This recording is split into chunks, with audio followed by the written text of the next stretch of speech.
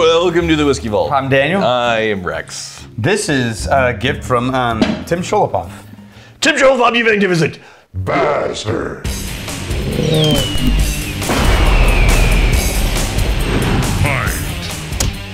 Okay. Benromach. I've heard of Benromach. Yeah. So this is a distillery that goes back to late 1800s, right? Now, and before you say anything, I have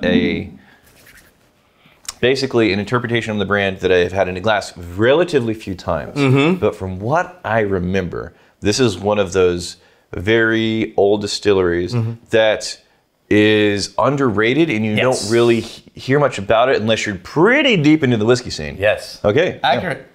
Yeah. And this is their first, they canned some 100 proof releases, and they've replaced it with, they're now doing cask strength release as one of their special releases. Yeah. And this one is batch 1. Now they released like 5 different batch 1s to different markets. So it was like every market got batch 1, but it was a different batch, right? Our batch 1 was distilled in 2007 and bottled in 2018. Okay. So 11 years old, yeah. right? And it's cask strength. Can I tell you this right now? At 58.2. So based on nothing other than But the hand smell. The spill on the side of the bottle, the hand smell smells amazing on the hand smell. They do lightly peated and then sherry barrel and bourbon barrel. Can I say this? This is not meant to be insulting, but in terms of like the bottle design, Right. nothing amazing. And I kind of... I like it. But again, it's... Actually, I like it a lot. Nah, it's nothing amazing. Yeah, I'm all in on that. Nah, it's nothing amazing. We got like almost papyrus on the font here. Nah, I like it. But it's fine. It's understated. Yeah. Right? But it's not eye-catching. Yeah. You're the understated guy. Yeah, absolutely. That's why you like it. Yeah. But in terms of a bottle design that you see amongst a sea of bottles and you go, oh, that looks interesting. I want to pick that up. That does not have any element of that going on. And I kind of...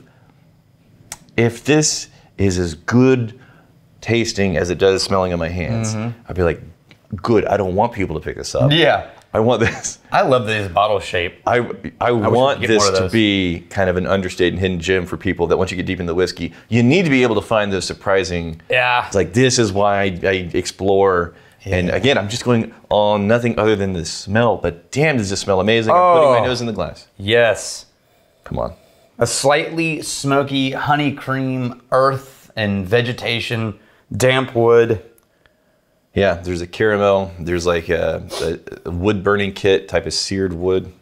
Oh, there's a, There's an almost... that mossy peat. Yeah, there's an almost sulfuric butterscotch. You keep saying sulfuric. Yeah, and I think it's because it's that little zesty nose impact where you smell and you get that almost burnt feeling in your nose. Because I'm very hesitant to say the word sulfuric unless it's like, damn, that's... No, it's there. But sulfuric is one of these things where it's very off-putting. It smells like rotten eggs. No, it's in all sherry. Anything aged in sherry has a sulfuric note in it. I know it's so... But it's not like rotten egg sulfur. I'm saying that whenever people hear sulfur... Burnt match. There we go. There we go. When you hear sulfur, you're thinking it's like, oh, that rotten eggs, that smell like... Burnt match. Yeah. Oh, come on. Like, remember the trick you tried to learn from brushwood? And that feeling in your nose? Oh. Yeah. Yeah. I did that well. Dude, I never figured out how you can do that trick with a straight face. I tried it. I successfully did it. And it never got less painful. Yeah. Never. No matter how many times I tried it, never got less painful. No, it's a thing. Magicians are crazy. They are, man. Gluttons for punishment. Yeah. All right, I'm going in. Oh, I got, wait. I got berries and cream all of a sudden. Oh, I was about to say, there's like a waffle note. Yeah. You cook waffles? If you had, you know why? The yeasty note of waffles. Okay. Like Belgian waffles. Yeah.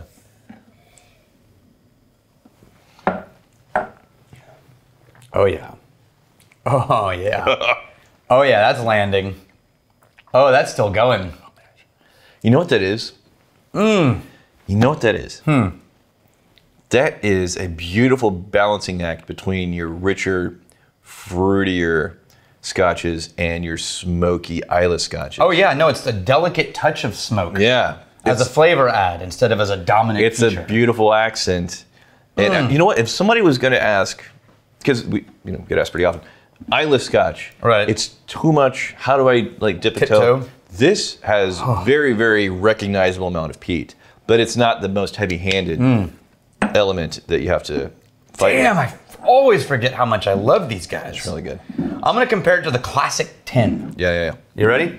What did you say the age statement on this was? 11. 11. Okay. The Classic 10 is a lower proof. This is cask strength, yeah. But you can get this one pretty much in any store with a good whiskey selection. 58.2% ABV. Right? So if you've got a good whiskey selection, you can get the Benromach 10. Benromach. Oh, this is good. But that cask is just kicking the door down, This man. is lighter and sweeter on the nose. And it's 43% too. Still good. Definitely more on the honeysuckle floral direction. Oh, wow. That is nice, though. Still a soft touch. Beautiful. Vanilla cream in there, too. More smoke in this one. Ooh. Oh, there's a lot of layers to both of these. Oh, yeah. They just sort of unroll and uncoil. This may be one of my new kind of pet distilleries that I want to explore a bit more. You want to know a cool story about this? I don't know why I was always putting it kind of just in the back burner of my top of mind set of whiskeys. This is always like, oh, that was nice, and then I'll set it back and then focus on something else. But this, I think, do they have a lot of releases, or is it relatively small number? It's pretty small. I mean, it's not like it's not like Bruichladdich or Ardbeg, where you've got like 20 variations of no age statement. Did I get rid of our independent bottling scotch? I feel like I did. I pulled it out, and I can't remember. I moved it upstairs. So you've heard of them, Gordon MacPhail. They do independent bottle releases. Okay. Right? Their history goes back to owning this distillery early on. Right? But the family that currently owns the distillery, their ancestor helped create and blend whiskey for these guys. Okay. Back in the day. So their family's been involved in this distillery for like 100+ years. Yeah. But only in the late 90s did they buy it outright. Dude. And it was their dream to own it. I think that's pretty fucking cool. It's like, hey, your family's always been on the property, always been working around. You're gonna buy out the distillery? Yeah. That's pretty cool. Yeah, they got roots. That's super nice. Pleasantly, I'll say surprised. But it's not like I ever had a bad experience with the Benromach. But I think it's just one of these brands that's great, but it's never top of mind. You're never really thinking of it whenever you are asking yourself, what am I going to pour a glass of? For whatever reason. Yeah. That is really good. Well, they're both really nice. This is not, the review for this one. But if I want something a little bit, still complex, still a lot of layers. It's a 10. But if I want something a little bit sweeter and more friendly, effortless, softer. I kind of want to add water, but I don't want to fuck with it. It's so good. Come on, man. Oh, are you kidding me? I'm going to do it. There's like a strawberry fruitiness that happens. Oh, and then that kind of like there's smoke in the air.